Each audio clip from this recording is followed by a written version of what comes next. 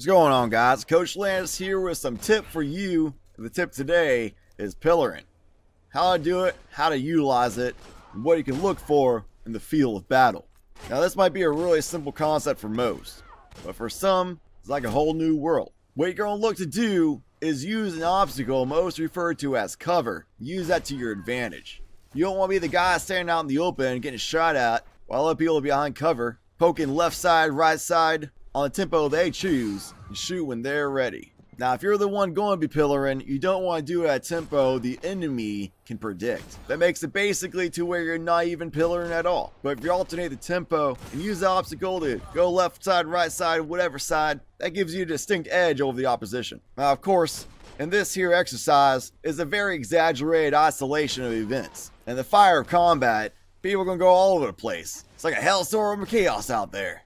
But hopefully these explanations give you some kind of idea of what to look for when you're out there in the fray. Here's an example of how Ninja 12 Coco is not properly utilized in pillaring. He pokes and peers when he's not ready to shoot back at me. It's a free kill for myself. But now I quickly and immediately utilize pillaring to shoot down Los Angeles, firing every time I'm ready to fire, which caused him to go on the retreat, and I pick off the straggler. And yet, here's another example of when Los Angeles uses pillaring. He realizes he's in a bad situation and uses his cover, the pillar he is hiding behind, to make an escape. Now, he wouldn't be able to do that if he was doing a live fire exchange with myself out in the open. So you can use pillaring as a concept to either shoot at the enemy when you're ready to shoot, throw their shots off and their tempo off. Know you can recover a little bit, reload maybe while you're behind cover.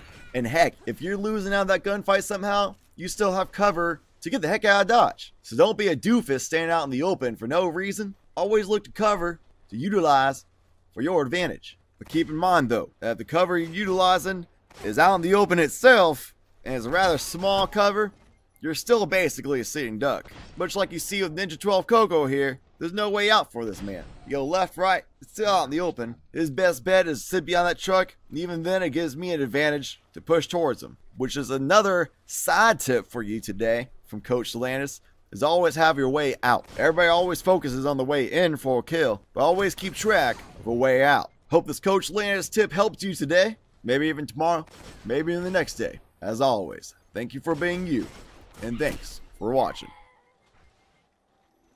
This warlock has smaller tits than my ex-girlfriend. My ex-girlfriend had really small tits. Yeah, that's good information to know. I'm glad I'm recording this for YouTube. Yeah, let's go, dude. You're totally going to edit it out, just like you do for every other video. Uh-huh. Not this time. I feel like he's going to leave this part uncut. Not this time.